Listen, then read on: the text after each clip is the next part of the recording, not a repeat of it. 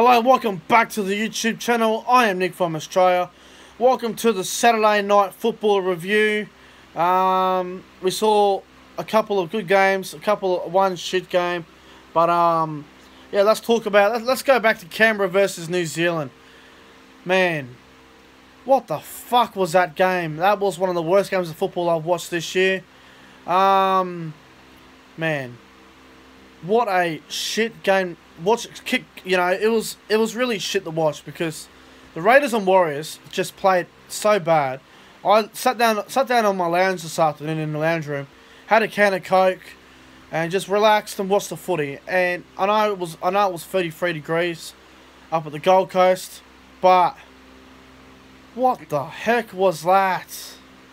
Seriously, Canberra, I know they won 20 points to 6, but they were terrible.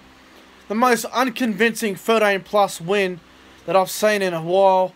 I know the Warriors don't have much. They got Adam Kieran out playing in the centres. They got plays out of position, the Warriors.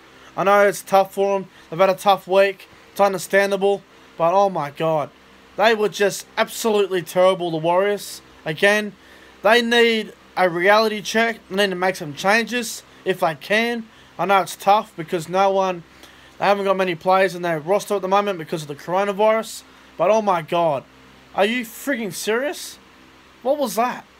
Blake Green, he's overweight. He looks unfit. He looks old. Looks very similar to Gavin Cooper, but a halfback. Like, seriously. Blake Green needs to be dropped for the Warriors to be any chance. Cody Nikorima looked pretty good when he came on. He had a bit of he was a bit of a threat. A little bit, not too much. Tuivasa-Sheck needs some help. He's got no support. Get David Fusitu'a on the fucking wing. What's he doing in the centres? I understand they brought Gerard Bill over from New Zealand. Why the fuck didn't he play tonight, Gerard Bill? Jesus Christ. Warriors. Disappointing. Absolutely hopeless tonight. They need to make some changes if they can. As for the Raiders, they were flat. They were unimpressive. They didn't really have many standouts. I thought Josh Hodgson played alright. Nick Cotric was probably their best player. He was dangerous. He was a bit of a handful. Simonson was alright as well. I don't know. Canberra weren't that good. Soliola was good off the bench. Elliot Whitehead scored the first try. It was just a really, really boring game. Probably the most boring game of 2020 so far. I don't even want to talk about it now. Raiders won 20 points to 6. That's enough for that game. Next game. Best game of the night. Best game of the day. Maybe the best game of the year so far. Manly beat the Roosters 9 points to 8. What a fantastic game of rugby league. Defence was outstanding. Attack was a bit off from both sides, but the defence was absolutely brilliant.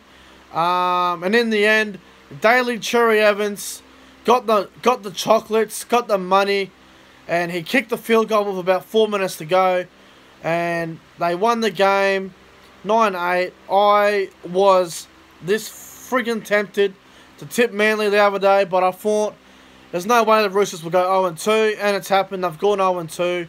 Will they go 0-3 against South Sydney? That's the question mark that we all need to figure out. Will the Roosters really go 0-3? Will they beat South Sydney next week? Let me know in the comment section below. That'll be an interesting game next Friday night. You know, Luke Keary he's really struggling on his own.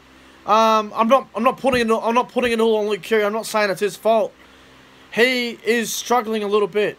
There's no doubt about it. I'm not concerned for the Roosters. They'll still finish on the top 4, I believe.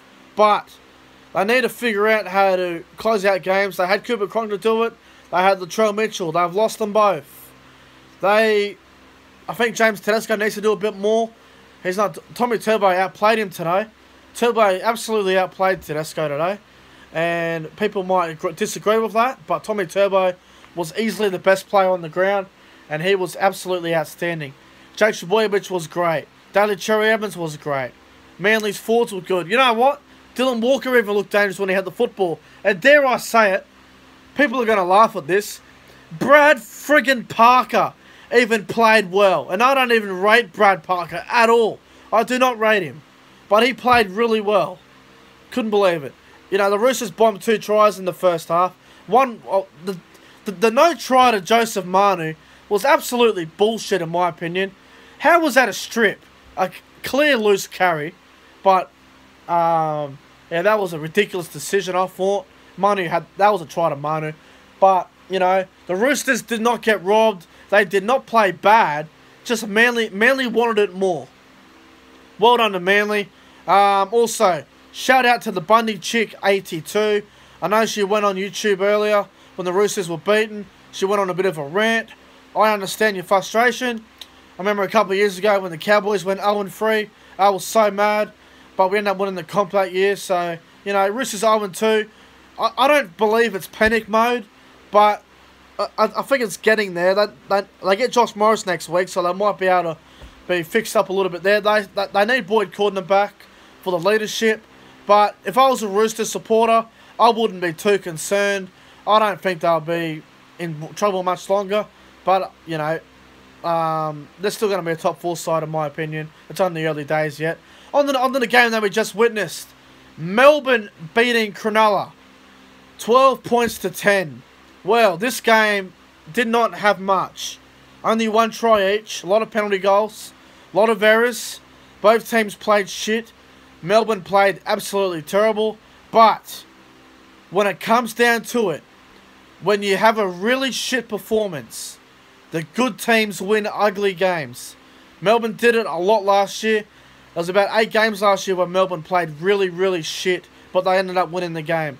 The same thing happened tonight. They played really bad, Melbourne, but they got the win. They defended well enough to win the game. As for Cronulla, I think they're in a bit of trouble. You know, they're losing Shaun Johnson now. They really are missing Bronson Xerri. I hope he plays next week. I think he will. They need him ASAP. Shaun Johnson is a fucking passenger.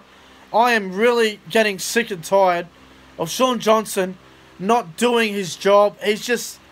Oh, it's like he's playing in a dentist suit at the moment. Shaun Johnson, you need to unleash yourself, mate. You need to run the ball, be more dangerous, and let Chad Townsend control the side. You know, I hate to say it, but if I was Cronulla, if I was the Cronulla halves, Johnson and Townsend, I'll take a book out of the Broncos halves at the moment. You know, if you look at Brisbane, Milford's running the ball and Croft's doing all the controlling and all of that. The Sharks need to be... Shaun Johnson needs to be running the ball and Townsend needs to be the controlling. I know that's a bit of a stupid comparison. People will say that's bravo, well done. But Shaun Johnson is playing in a dinner suit lately. Jesse Raymond isn't getting enough ball. Why will Sione Katoa on the left side of the field, where last week on the right side of the field, he scored 2 tries and he played well. Poor coaching decision there from John Morris. What's his name? This guy from the Sharks on the bench, his last name's Rudolph. He was outstanding, but he made a couple of bad errors at the end of the game, but it wasn't his fault. Aaron Woods played alright, even though I still can't stand Aaron Woods. Andrew Fafita didn't do a lot. I think Andrew Fafita needs to be looked at. Jaden Bradley played well for Cronulla, but look, for Melbourne, you know, Munster did not do much at all. Munster played pretty flat. Jerome Hughes at halfback. He played really well against Manly last week, but Jerome Hughes tonight against Cronulla was absolutely shithouse. He nearly cost him the game a few times. He did a stupid kick there with about 8 minutes to go. It was a grubber kick. I'm like, what are you doing? It was so dumb. Justin Olam, he is so improved, Justin Olam. He was arguably one of the best players on the field tonight. I'm tempted to give him man of the match. He defended well. He looked dangerous with the football. Ryan Pappenhausen was great. You know, Pappenhausen and Olam were probably their 2 best players tonight. Dale Finucane, a bit of a warrior as well. Didn't see much of Kafusi. He was quiet. I wonder why he got Jerome Hughes playing halfback. I think it's time they pull the trigger and maybe consider putting Riley Jacks or Cooper Johns in the side, or maybe Nico Hines. I just don't think Melbourne can win the comp with Jerome Hughes at halfback. I just don't really believe that Jerome Hughes is a controlling number 7. I know Cameron Smith always plays first receiver and Brandon Smith comes on as well. But I just feel like if Melbourne are going to win the comp this year, you need a recognised halfback to win the comp. You need that game manager. You know, Melbourne aren't going to win the comp with Cameron Smith at first receiver, Munster doing his stuff on the left. Munster never plays on the right side of the field. He never, ever. I've never seen Cameron Munster start on the right side of the field and roam over to the left. Why can't he do it, Munster? He needs to do it. He plays on the left side of the field. It becomes so predictable. Also, I thought Addo Carr played well. But look, Melbourne for mine, they were really average tonight. They got the job done. You win ugly games when you're a top side. And they were able to get the job done. So, well done to Melbourne on a 12-10 win. So, the scores for today, if you didn't hear already, Canberra beat the Warriors 20 points to 6. Manly beat the Roosters 9 points to 8. And Melbourne beat Cronulla 12 points to 10. Pretty good Super Saturday. Manly Roosters was clearly game of the day. Guys, that's pretty much it for this video. Make sure you guys go ahead and like, comment, subscribe. Go and subscribe to the Bundy Chick 82. I'm getting out of here, guys.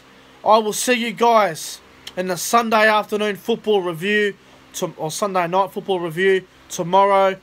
Go subscribe to the Bundy Chick 82 as well. Thank you guys for watching. See you guys in the next one.